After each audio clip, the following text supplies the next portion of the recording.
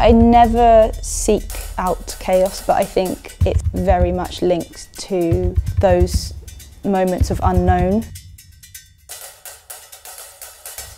There's this sense of setting up a situation and allowing something to unfold.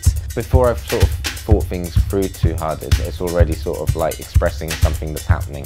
Art allows me to communicate, vocalise, articulate my experience. The speech bubbles give you words to say, such as oi oi, and maybe this is not in your vocabulary. How can I make metal feel like it's been bitten and digested, or how can I make plaster feel soft and fluid?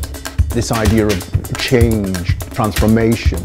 Sometimes you need to find new ways of seeing things, and that requires a little bit of rebellion.